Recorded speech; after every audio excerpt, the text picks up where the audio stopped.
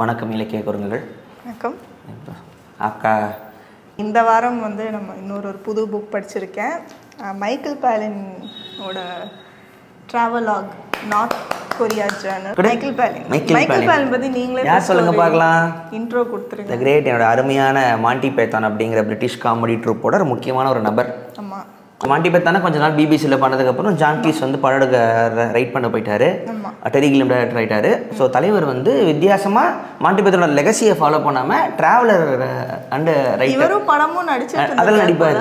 உள்ள ஏதோ ஒரு இது எழுதியிருப்பார். டெரிகிலியம் படத்துக்கு ஃப்ரெண்ட்ஸ் எல்லாம் கற்றுக்கிட்டு தாடிலாம் வளர்த்துட்டு ரெடியாக இருந்தேன். ஆனால் அந்த படம் வந்து எடுக்க போகிறோம்னு சொல்லிட்டு தள்ளி போயிட்டே இருந்துச்சு. சரி, ஓகே, அந்த கேப்பில் நான் போய் என் டூர் கண்டினியூ பண்ணிட்டேன். ஸோ மாண்டி பைத்தான் ரொம்ப பிடிச்சதே அவங்க தனியாக சேர்ந்து இருக்கும் போதும் வேறு ஒன்று பண்ணுவாங்க, தனித்தனியாக அவங்க இருக்கும் பொழுதும் வந்து வேறு மாதிரி ஒரு விஷயம் பண்ணிட்டு இருப்பாங்க. ஸோ அதில் எழுதின நார்த் கொரியா, ஏன் இந்த புக், ஏன் நான் நிறைய ஜேர்னல், இது ஏன் நார்த் கொரியா ஜேர்னல் சூஸ் பண்ணேன்? இப்போது ஒரு டிக்டேட்டர்ஷிப்பில் அந்த பீரியடில் டிக்டேட்டர்ஷிப்பு கீழே இருக்கிற மக்கள்லாம் என்ன மாதிரி ஒரு மென்டாலிட்டியில் இருந்திருப்பாங்க அப்படின்னு யோசிச்சுட்டு இருந்தப்போ தான் ஸ்ட்ரைக் ஆனிச்சு. இப்போவே அது இருக்கே, அதையும் அப்போல்லாம் ஏன் யோசிக்கணும், இப்போவே அது ப்ரெசண்ட்டாக தான் இருக்குது. ஆனால் ரொம்ப ஒரு மாதிரி கேமோஃப்ளாஜ்டாக இருக்குது ஆனால் இல்லை அப்படிங்கிற மாதிரி ஒரு கோர்வேல தான். நார்த் கொரியா தானே, அதில் இல்லை. நார்த் கொரியாவில் இல்லை. நார்த் கொரியாவில் டிக்டேட்டர்ஷிப் இல்லை. எந்த அளவுக்கு இல்லைன்னா, நம்ம தான் வந்து அந்த அவரை டிக்டேட்டர்னு சொல்கிறோம். அவங்களுக்கு வந்து அவர் வந்து சுப்ரீம் லீடர். பேர் சொல்லக்கூடாது, வேற எந்த பிரசிடென்ட் அப்படிலாம் எதுவுமே சொல்லக்கூடாது. சுப்ரீம் லீடர்னு மட்டும்தான் அவரை அட்ரஸே. ஆனால் இது வரைக்கும் அங்கே என்ன நடக்குது, என்ன போகுது, ஜனங்க என்ன மாதிரி ஹாப்பியாக இருக்கிறாங்களா என்னன்னு ஒரு விஷயம் கூட வெளியே வராமல் கவர்மெண்ட் வந்து ப்ராபகண்டா மினிஸ்ட்ரியில் ப்ராப்பராக ஸ்டாப் பண்ணி வச்சுருக்காங்க. ஆமாம். ஸோ அப்படிப்பட்ட ஒரு இடத்துக்கு டாக்குமெண்ட்ரி எடுக்க போயிருக்காங்க. எப்படி இவர் அலோவ் பண்ணாங்க மைக்கேல் பாலின்? இது ஆக்சுவலாக ஒரு சேனல் போய் டாக்குமெண்ட்ரி எடுக்க போயிருக்காங்க. சரி.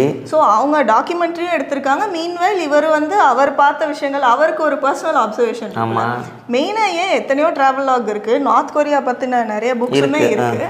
இவரோடது ஏன் சூஸ் பண்ண ஒரு ரீசன்னா, மற்றவங்க வந்து ஒரு எப்படி பண்றாங்க பாத்தீங்களா அப்படின்னு ஒரு சீரியஸ் இதுல இவர் வந்து அது ஒரு ஆமா கொடுமை பண்ணுவாங்க அப்படின்னு ரொம்ப கேஷுவலா ஒரு ஸ்டேட்மெண்ட், ஒரு ஃபேக்ட், அவ்வளவுதான் அது அப்படின்னு சொல்லிட்டு அதை மூவ் ஆன் பண்ணிட்டு போயிடுவாரு.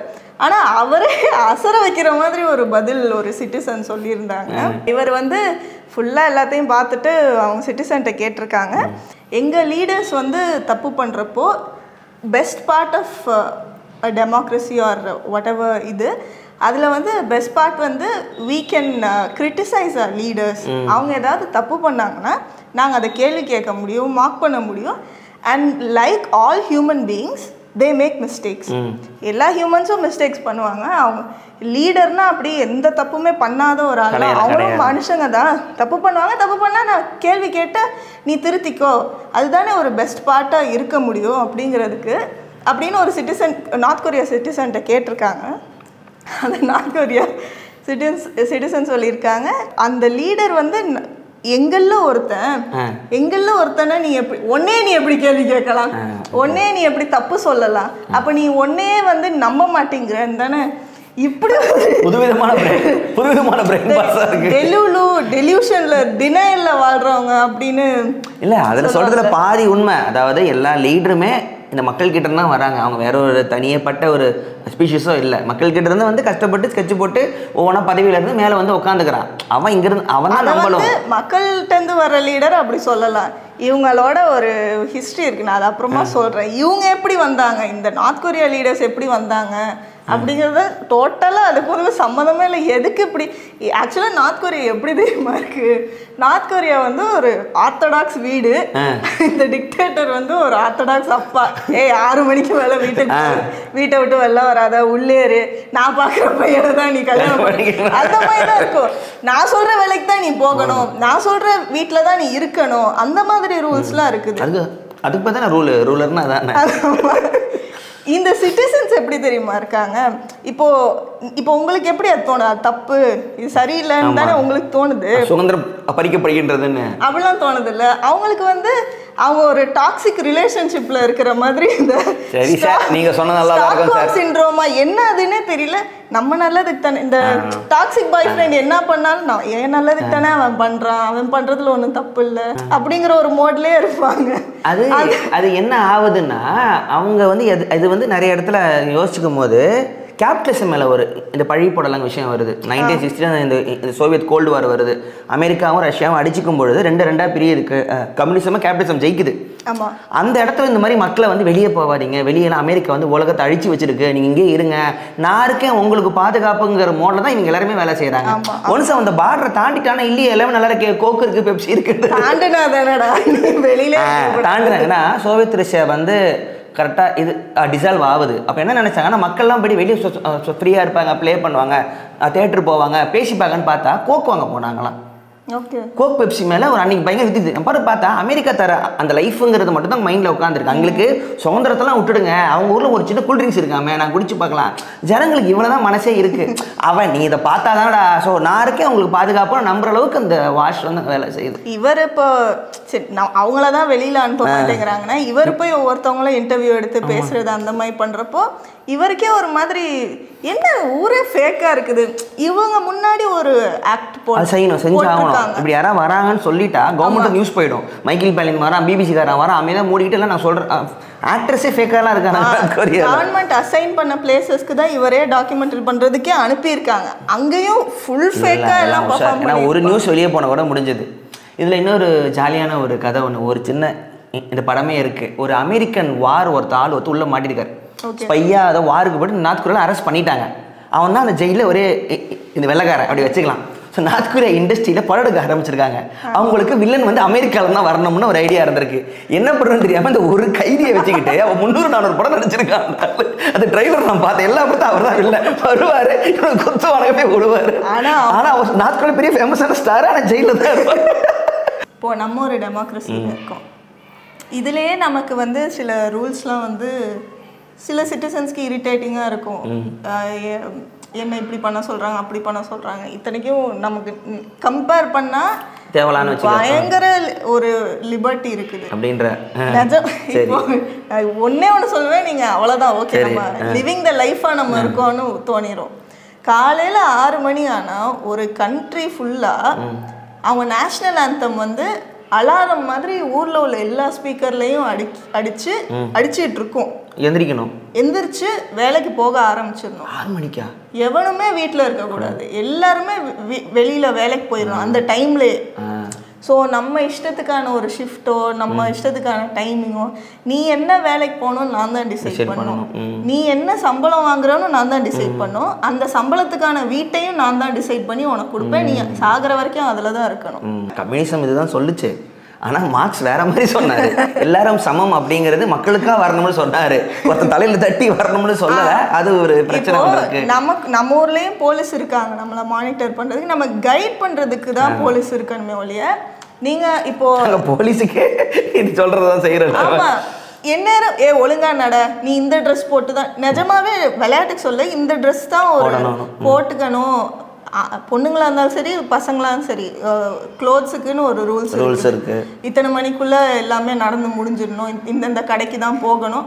அந்த மாதிரி தேவையில்லாத கடை இருக்காது. ஃபர்ஸ்ட் ஆஃப் ஆல் இப்போ அந்த நாட்டில் இந்த ரிச் போரை என்ன மாதிரி டிஃபைன் பண்ணுவாங்க? எல்லாருக்குமே சேம் சம்பளம்னா எல்லாருமே ஒன்றா தானே? சம்பளம் இல்லையே, அப்புறம் எப்படி டிஃபைன் பண்ணுறாங்க? இந்த அது வந்து ஒரு மாதிரி அந்த 40ஸ்ல அவங்க என்ன வேலை செஞ்சாங்களோ, விவசாயி பையனா அவன் கடைசி வரைக்கும் விவசாயம் தான் பண்ணிட்டு இருப்பான். இது எங்கேயோ கேட்ட மாதிரி இருக்கேப்பா. அது இல்லையே, இல்லப்பா என் பையனை நான் படிக்க வச்சு வேற ஐடி கம்பெனிக்கு அனுப்புறேன்னா உங்க அப்பா என்ன தொழில் பண்ணணும் பண்றா அப்படின்னு நார்த் கொரியால சொல்றாங்க. அதேதான், அதுவும் அதே கிராமத்துல தான் நீ இருக்கணும். நீ இந்த கிராமத்தை விட்டு சிட்டிக்குள்ளலாம் நான் வந்து வேற தொழில் சந்து மாறுற இங்கே அப்படியே தான் இருக்கணும். ஒரு நியூஸ் ரிப்போர்ட்டர் இருந்திருக்காங்க, நமக்கு இத்தனை சேனல் இருக்குல்ல, சேனல் தவிர்த்து ஒரு யூடியூப் ஆக்சஸ் இருக்கு, ஒரு ஓடிடி ஆக்சஸ், அவன் ஊர்ல எதுவுமே இல்லையோ, அவ்வளோ வைட் ஆப்ஷன்ஸ் இருக்குல்ல, ஒரு சேனல் தான் ஓடுவாங்க அவனுக்கு. அதுல அந்த ஒரு நியூஸ் ரீடர் தான் ஏதோ கிட்டத்தட்ட அவன் சொல்றதா நியூஸ். இப்ப இருக்க டிக்டேட்டரோட அப்பா, அவரு டிக்டேட்டர்ல, அவரு டிக்டேட்டரா இருந்த காலத்துல இருந்து இவங்க தான் நியூஸ் ரீடரா. அந்த ஆள் இறந்த நியூஸ் வரைக்கும் அவங்க சொல்லி நியூஸ் சொல்றப்பவே அழுது அவர் இறந்துட்டாரு, நியூஸ் சேனல்ல அழுதுகிட்டே சொல்றாங்க. 2011년 12월 17일 இப்ப இருக்கிற டிக்டேட்டர் இருக்காங்க அவன் வந்து ஓகே இத்தனை வருஷமா இவங்க தான் நம்ம லாயல் சிட்டிசன் இவங்க அப்படின்னு இத்தனை வருஷம் சர்வீஸ்க்கு அவங்களுக்கு ஒரு பெரிய ஒரு அப்பார்ட்மெண்ட்டை கிஃப்டாக கொடுத்துருக்காங்க. அது ஒரு 5 ஸ்டார் ஹோட்டல் மாதிரி இருந்திருக்கு. பரவாயில்ல, நல்லதாக தான் பண்ணுறாரு. ஏன் அவரை குறை சொல்றீங்க? அதுக்கு அவங்க வந்து அவனுக்கு லாயலாக இருந்தனால உங்க லாயல்ட்டி எப்படி இருக்கோ அதுக்கேற்ற பெனிஃபிட்ஸ் தான் உங்களுக்கு கிடைக்கும். நியாயம் தானே, உலக நடப்பு தானே. அது ஒரு நியூஸ் ரீடரை மாற்றிருந்துருக்கலாம். அந்த அம்மா அப்படியே அதே பிங்க், நீங்க எத்தனாம் தேதி நியூஸ் போகுதுன்னு கூட உங்களுக்கு தெரியாது, அதே பிங்க் சட்டையில அப்படியே தான் இருக்கு. நார்த் கொரியா அந்த ட்ரில்லாம் காட்டுவாங்க, ஷார்ட்ஸ்லாம் மிலிட்ரி ட்ரில்லு. அங்கே ஸ்கூல் ஃபங்க்ஷன்லாம் பார்த்தா எல்லாம் 1000 கணக்கிலலாம் அவன் உட்காந்துருப்பான், குள்ளமாக உட்காந்து கோட்டு போட்டுட்டு எல்லாம் ஒரே மாதிரி சொல்லிட்டு எவனா மாற்றிக்கிட்டு மிஸ் ஆனால் முடிச்சு போச்சுலாம் சொல்லுவானுங்க. இன்னொன்று அவங்க நார்த் கொரியான்லாம் சொல்ல மாட்டாங்க. அவங்களுக்கு என்னதான் நார்த் கொரியா சவுத் கொரியா வார் அது இதெல்லாம் இருந்தாலுமே அவங்களுக்கு வந்து இது ஒரு கொரியன் பெனின்சுலாவா ஒன்னா தான் இருக்கணும்னு ஆசை. ஆனால் மாதம் போய் சவுத் கொரியா பிரசிடென்ட்டோட பேசுவான், என்னடா ஒத்துமையாக வாழலாமானா இல்லை நாங்கள் தனியாக இருந்துக்கிறோம் அப்படின்ட்டு போயிடுவானா, திருப்பி இங்கிட்டு வந்து அவங்க தான் பிரச்சனை பண்ணுறாங்க, இவங்க எதுவும் பண்ணல. இவனோட எப்படி சேருவான்? சவுத் கொரியா ஜாலியாக இருக்காங்க. சவுத் கொரியா வந்து அமெரிக்கன் இன்ஃப்ளூயன்ஸில் இருக்குது, ஸோ அவங்க ஜாலியாக இருக்காங்க. நார்த் கொரியாவுக்கு எந்த இன்ஃப்ளூயன்ஸுமே வேணாம். இருக்கு இன்ஃப்ளூயன்ஸ் இருக்கு. நார்த் கொரியா ரஷ்யன் இன்ஃப்ளூயன்ஸ் இருக்கு, இது இருக்கு. உலகம் ரெண்டாக தானே பிரியுது, நீ வந்து இந்த கட்சியா அந்த கட்சியா? நார்த் கொரியான்னு அவங்கள சொல்லிக்க மாட்டாங்க, அது வந்து democratic peoples republic of Korea. Democratic இல்ல, பீப்புள்ஸ் இல்ல, ரிப்பப்ளிக் இல்ல. நான் சொன்னேன் இல்லையா, ஒரு கோர்வை வேணும், ஒரு கேமஃப்ளாஜ். நாங்களும் ஒரு டெமோக்ரஸி இருக்கு, எலெக்ஷன் தான் இருக்கு. அப்படியா? ஆமா, அவர் மட்டும் நிப்பாரு. கேண்டிடேட்ஸ் வேறையும் நிப்பாங்க, ஆனா சூஸ் தி ஃபாலோயிங் போட்டு ஒரே ஒரு ஐஏ மட்டும் தான் இருக்கும். ஓட்டர் ஐடி வச்சு செக் பண்ணுவாங்களா, இவங்க எல்லாருமே ஓட்டு போட்டாங்களா அப்படின்னு. அது ஜனங்களுக்கு என்ன தெரியுமா காண்டா இருக்கும், டேய் நீ கண்ட்ரோல் பண்ணிக்க ஆனா இப்படி ஆப்ஷன் கொடுக்காதடா, ஏதோ நீ நாங்களா ஆசைப்பட்டு ஓட்டு போற மாதிரிலாம் கணக்கு சொல்லிடக்கூடாது, அப்புறம் தப்பா போயிருவாங்க. டேங்கப்பா, கணக்கு இது எல்லாமே கணக்கு காட்டிடுவாங்க ப்ராப்பரா. எலெக்ஷன்லாம் நடக்குது, எனக்கு தான் ஓட்டு போட்டு என்ன ஜெயிக்க வச்சாங்க பாருங்களேன் அப்படின்னு. ஸோ இந்த பேர் மாத்துறது, நார்த் கொரியா டிக்டேட்டர்ஷிப், இந்த மாதிரிலாம் எந்த டேர்ம்ஸுமே அங்கே இருக்காது. சுப்ரீம் லீடர்னு தான் அட்ரஸ் பண்ணும். ஊரில் ஒரு ஆடு நீங்கள் பார்க்க முடியாது, எந்த ஒரு ஆட் போஸ்டர் மூவி போஸ்டர் எதுவுமே இருக்காது. ஆனால் ஒரு 2 ஆள் சமத்துக்கு அவங்க சிலை மட்டும் அங்கங்கே எப்பயுமே இருக்கும். ஒரு நார்மல் சிலைன்னு ஒரு விஷயம் இருக்குது, ஒரு நார்மலாக ஒன்று இருக்குது. ஜைஜான்டிக்காக ஒரு மான்ஸ்டர்ஸை இப்படி பார்க்குற அளவுக்கு எதுக்கு? அது வந்து அவங்களோட அந்த அவ்வளோ அத்தாரிட்டியை எனக்கு சிட்டிசன்ஸ் வந்து எனக்கு சமமாக அந்த சிலையை பார்க்கக்கூடாது, இப்படி நிமிர்ந்து தான் அந்த எங்கள் சிலையை பார்க்கணும் அப்படிங்கிற மாதிரி ஒரு உயரமான ஒரு ஃபோட்டோ இருந்தாலும் ஒரு உயரமான ஸ்பேஸில் தான் இருக்கும். நான் வந்து ஒரு டாக்குமெண்ட்ரி ஒன்று பார்த்தேன். ஒரு டாக்டர், மலேசியனும் பங்களாதேஷ் டாக்டர், அவர் வந்து ரொம்ப கம்மி விலையில் அந்த கண்ணில் இந்த புற விழுதுமாங்கள்ல, அது என்ன இங்கிலீஷ் என்ன சொல்லுவீங்க, கேட்ரா, அந்த ஆப்ரேஷன் வந்து ரொம்ப கம்மி விலையில் செய்கிற டாக்டர் போல் ஃப்ரீயாக. பங்களாதேஷில் ஃபேமஸ்னால நார்த் கொரியா அந்த பிரச்சனை இருக்குன்னு சொல்லிட்டு நான் அவரை உள்ளே கூட்டிடுவாங்க கவர்மெண்ட் வந்து. அவரு கூட ஒரு ஃபாரின் ஜேர்னலிஸ்ட் வந்து அசிஸ்டன்ட் மாதிரி போயிட்டு கேமரா ரெக்கார்ட் பண்ணியிருப்பான், யாருக்கும் தெரியாமல். அதுதான் ஆன்லைனில் பார்த்தோம் documentary, only available footage of north Korea சொல்லி போட்டிருப்பாருங்க. அது பெரிய பார்க் ஒன்று இருக்கும், சுற்றி அவ்வளோ சரி யாருமே இருக்க மாட்டாங்க, ஒரே ஒரு சிலை. சிலை கிட்ட ஒரு ஆர்மிக்காரன் நிற்பான். இவங்களாம் வந்து அவரை பார்த்து கையெடுத்து கும்பிட்டு போவாங்க, நான் கும்பிடணும்லாம் கேட்பாங்க.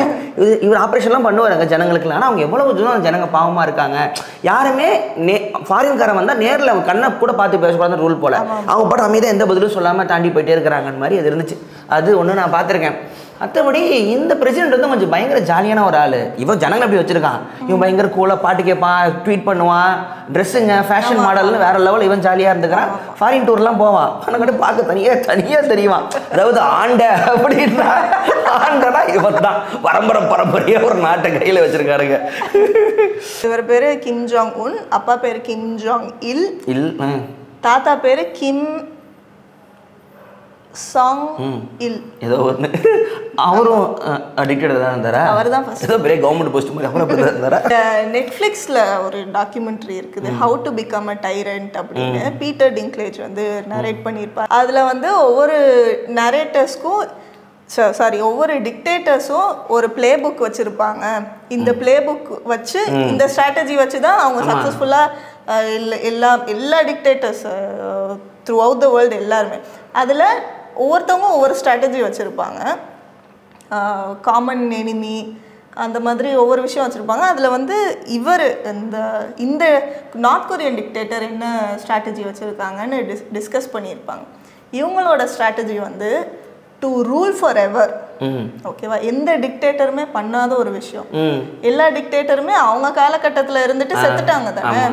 எந்த டிக்டேட்டராவது அவன் பையன் சக்சீட் ஆகி போயிருக்கா? ஸோ இந்த நார்த் கொரியன் டிக்டேட்டர்ஸோட அந்த first டிக்டேட்டரோட ஸ்ட்ராட்டஜியே I want to rule for ever. வந்து என்னோட முடியக்கூடாது, என் பரம்பரை ஃபுல்லாக நார்த் கொரியா என் கண்ட்ரோலில் தான் இருக்கணும் அப்படின்னு. எப்படி நானே எப்படி எனக்கு இட்டர்னல் லீடர்னு சொல்லுவாங்க அவரை. ஏன் அப்படின்னா அவர் செத்துட்டாங்கன்னு யாருமே அட்ரஸ் பண்ண மாட்டாங்க. அவர் எங்களோட வாழ்ந்துட்டு தான் இருக்காரு, எங்களோட அவர் செத்துட்டார் தானே அப்படின்னு கேஷுவலாக கூட சொல்லிடக்கூடாது. அவங்க ஃபோட்டோ எல்லாமே அவங்க ஃபேமிலி மெம்பர் மாதிரி அந்த டிக்டேட்டர்ஸோட ஃபோட்டோ இருக்காரு. அப்பா நம்மளை பார்த்துக்கிட்டு இருக்காரு.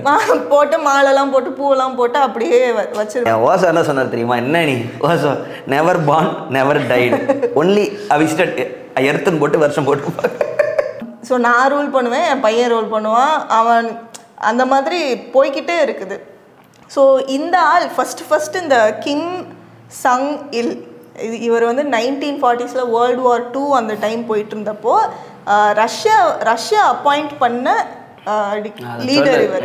ஓகேவா? ஸோ ரஷ்யா வந்து கொரியாவை டேக் ஓவர் பண்ணப்போ இவர் வந்து ஒரு வார் ஃபைட்டராக இருந்திருக்காரு.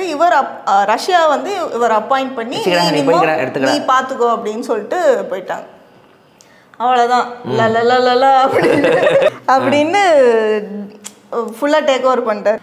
ஆனால் இது வந்து எக்காரணத்தை கொண்டு டிக்டேட்டர் ரூல்னு கண்ணுக்கு தெரியக்கூடாதுங்கிறதுக்காக ஒரு கட்சியாக ஃபார்ம் பண்ணி workers party of north Korea அப்படின்னு வச்சுருந்து இந்த பார்ட்டி சார்பாக நான் லீட் பண்ணுறேன் அப்படின்னு சொல்லிட்டாரு. பார்ட்டி பண்ணிட்டு இருக்காரு, பார்ட்டி பண்ண ஆரம்பிச்சிட்டாரு.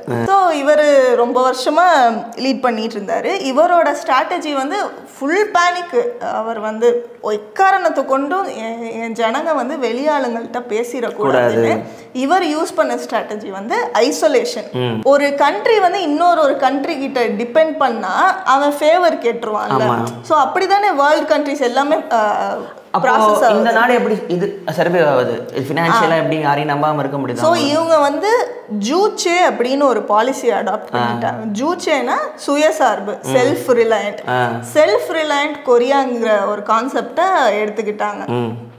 இது வந்து சிட்டிசன்ஸ்க்கு எப்படி ப்ரொபகேண்ட் பண்ணாங்கன்னா, நம்ம யாரையுமே சார்ந்து இருக்கக்கூடாது, நம்மளே இது பண்ணி விவசாயம் பண்ணிக்கலாம், நம்ம சாப்பாடை நம்மளே தயாரிச்சுக்கலாம், எவன் உதவியும் தேவையில்லை அப்படின்னு ஒரு ரொம்ப ஸ்ட்ராங்காக அதை ப்ரொபகேண்ட் பண்ணப்போ மக்களுக்கு என்ன ஆயிடுச்சுன்னா, ஓகே நம்ம எவனுக்கும் இல்லடா, நம்ம லீடர் எப்படி ஒரு பாலிசி கொண்டு வந்திருக்காரு பார்த்தியா, ரொம்ப ஒரு ப்ரௌடாக ஃபீல் பண்ண தலையை கொடுத்துருக்கு.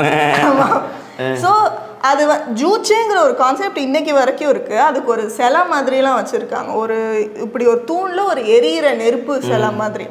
ஸோ அது அவங்களோட ஒரு பெரிய ஸ்ட்ராங் பாலிசி. அது எவனையும் நான் சார்ந்து இருக்க மாட்டேன், நெருப்பு எரிஞ்சாலே அது பல நாள் கண்ட்ரோல் தான்.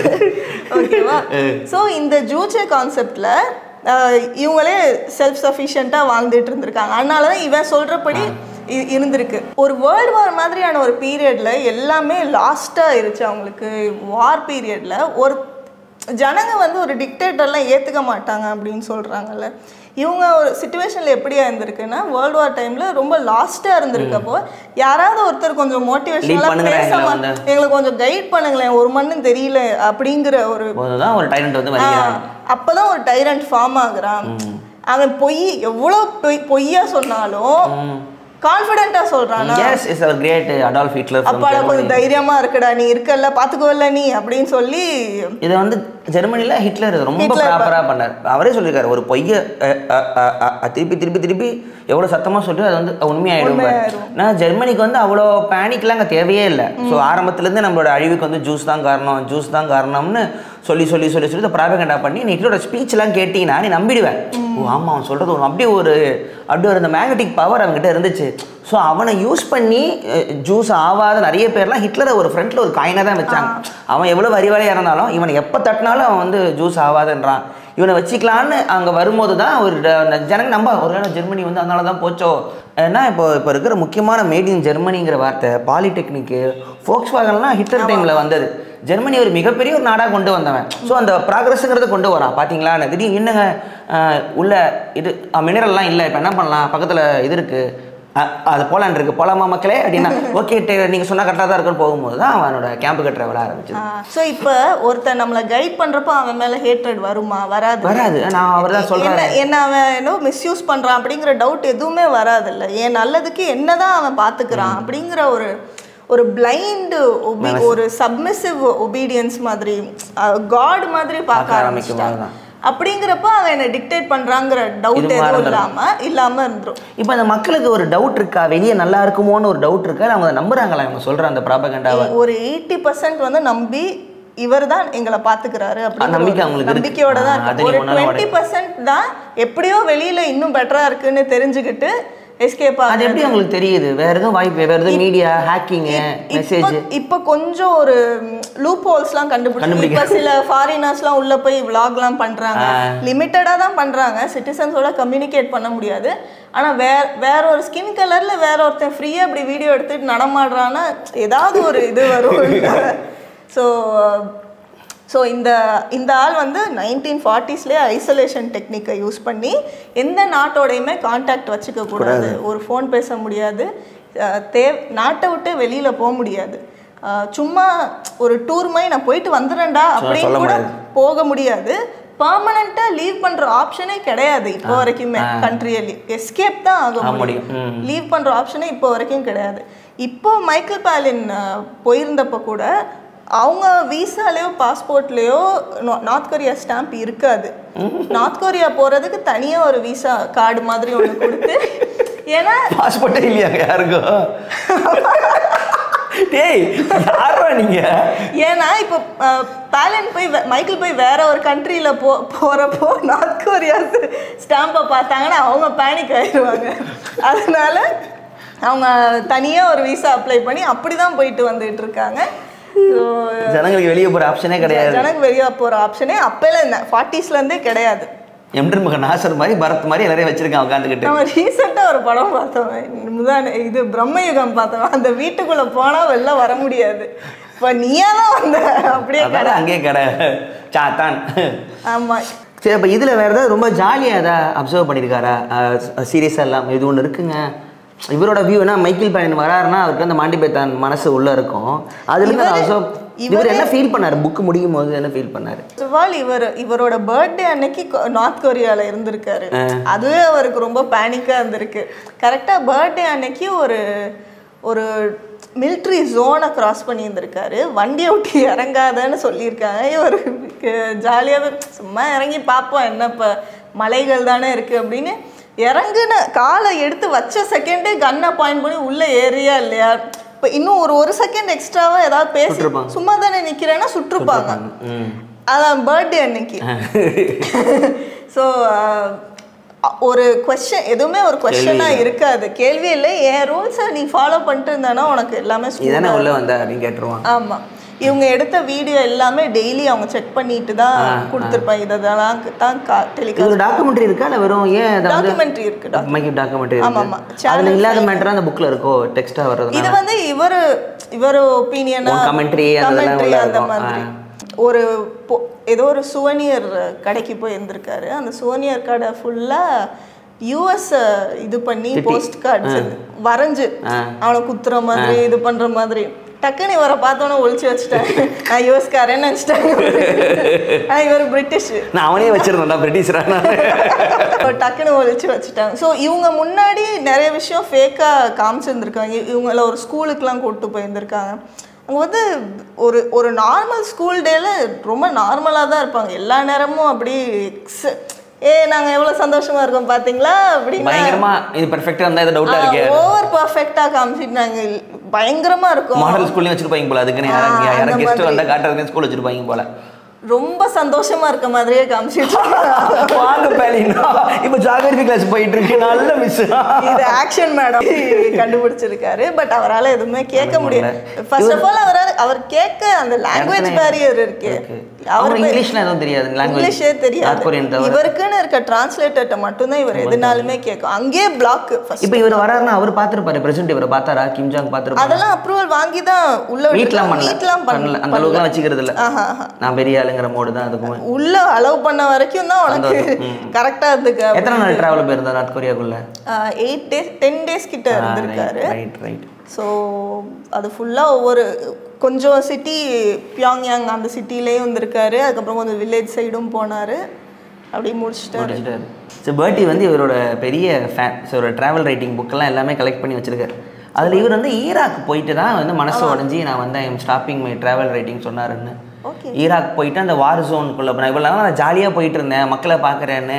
ஈராக் போனதுக்கப்புறம் எனக்கு போதும் இவ்வளோ தூரம் மனுஷங்க வந்து கஷ்டப்படும் போது எனக்கு வந்து இதுக்கு மேலே அந்த செய்யணுமானே எனக்கு ரொம்ப விரக்தி ஆகிட்டு நான் ஸ்டாப் பண்ணிக்கிறேன்னு பட்ட மாதிரி ஒரு இன்டர்வியூ ஒன்று படித்தேன் ஸோ அது அவரை போட்டு ரொம்ப ஒழுக்கிடுச்சின்னு சொல்லிட்டு ஆனால் எனக்கு இந்த புக் முடிக்கிறப்ப எனக்கு நார்த் கொரியா இன்னொரு டைம் வரலாம் ஒன்றும் பிரச்சனை இல்லைன்னு ஒரு அந்த மாதிரி தான் அந்த மாதிரி அவர் முன்னாடியே ஒரு ஷோ தானே காமிச்சிருக்காங்க ஸோ அவர் ஜாலியாக இருக்கும் இவரே மார்க்கெட் தாச்சர்லாம் டோனி பிளேயர்லாம் இவரே ராணி கூட தான் வாழ்ந்துக்கிட்டு இருக்காரு இவருக்கு தெரியாது அந்த ஊரில் எப்படி இருப்பாங்கன்னு சொல்லிட்டாங்க ஸோ ஒரு டைரண்ட் வர்றதுக்கு எது வந்து மெயின் காரணமாக உனக்கு தோணுது இப்போ அந்த எது வந்து அவங்களோட வெற்றியாக நினைப்பேன் இப்போ இந்த டைரண்ட்டு எப்படி இத்தனை வருஷமா சக்ஸஸ்ஃபுல்லாக இருந்திருக்காங்கன்னா மக்களை பேனிக்கா வச்சிருக்காங்களோ இல்லையோ பவர்ல இருக்கவங்கள பேனிக்ல வச்சுக்கிட்டு இருந்திருக்காரு யார் எனக்கு லாயலா இருக்கீங்க இல்லைங்கிற ஒரு சின்ன டவுட் வந்தா கூட பதவி மாற்றம் அந்த மாதிரி ஷஃபிள் பண்ணி ஆளை தூக்குறது வைக்கிறது கொல்றது அப்படிங்கிற ஒரு இது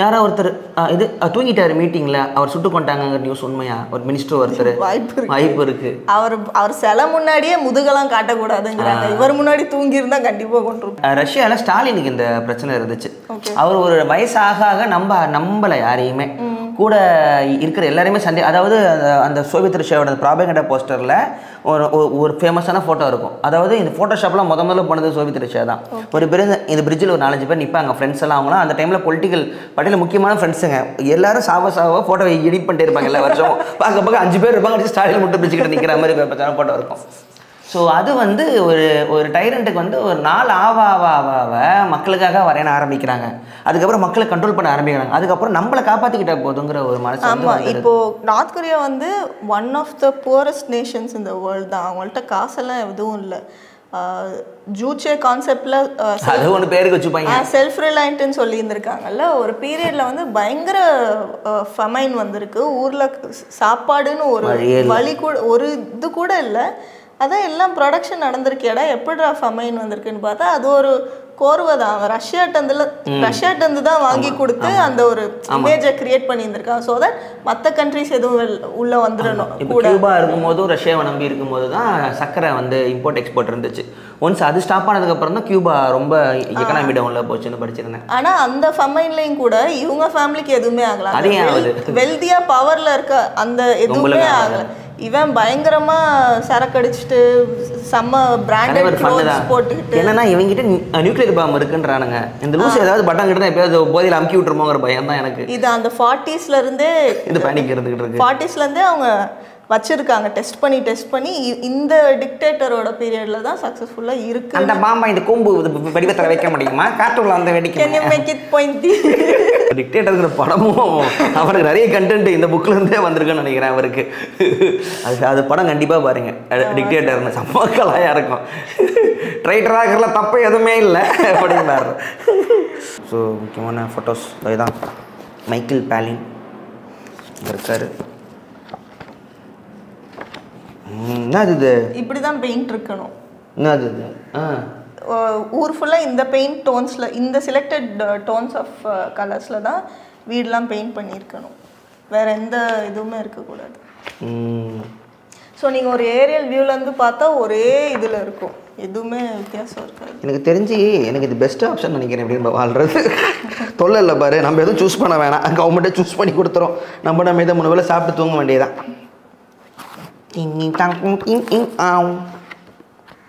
நைஸ் நன்றி. புக்கு அருமையான அடுத்த புக்கு. ஸோ அடுத்த புக்கு ப்ராசஸ் போயிட்டு இருக்குங்களா படிக்கிறது? ஸோ அடுத்த புக்கில் வந்து இன்னும் கொஞ்சம் டீப் டிஸ்கஷனாக. அப்புறம் போன வீடியோவில் வந்து 2-3 கமெண்ட் வந்து புக்கை ஏன் ஃபுல்லாக ஸ்பாயில் பண்ணுறீங்க, ஏன் புக்கை ரிவ்யூ மாதிரி போடுறீங்கன்னாங்க. முதல்ல புக்கு படிங்க. ஏன்னா இப்போ நான் சொன்னதுனால நீங்கள் வாங்கி படித்து ஸ்பாயில் ஆக போகிறது. அதில் படிக்க ஆரம்பிங்க. அதுதான் கிரைம்லேயே ஃபஸ்ட்டு 10 பேஜை மட்டும்தான் சொல்லியிருந்தேன். அதுக்கப்புறம் ஒரு 200 பேஜ் கிட்ட இல்லை. யாராவது ஒருத்தங்க இப்படி பண்ணுறாங்கன்னா அவங்கள ஆரம்பிக்க விடுங்க, நீங்கள் படிக்க. அதுக்கப்புறம் இந்த ஊரே எல்லாரும் என் புக்கு படிக்கும் போது அப்புறம் வந்து எனக்கு திட்டலாம், ஏன் அதெல்லாம் பண்ணுறேன். ஸோ இது வந்து இந்த புக்கு எப்படி 1000 ரூபாய்க்கு வாங்க போகிறதில்ல. இது இருக்கிறது சொல்லியாச்சு. லிஸ்ட் இருந்தால் நீங்கள் புக்கை படிக்க ஆரம்பிங்க. நார்த் கொரியா பற்றி நீங்கள் தெரிஞ்சுக்கிங்க. ஸோ மைக்கேல் பாலின் நார்த் கொரியா ஜேர்னல். நன்றி. லைக் பண்ணுங்கள், ஷேர் பண்ணுங்கள், சப்ஸ்கிரைப் பண்ணுங்கள், மெம்பர் ஆகுங்க. தேங்க்யூ.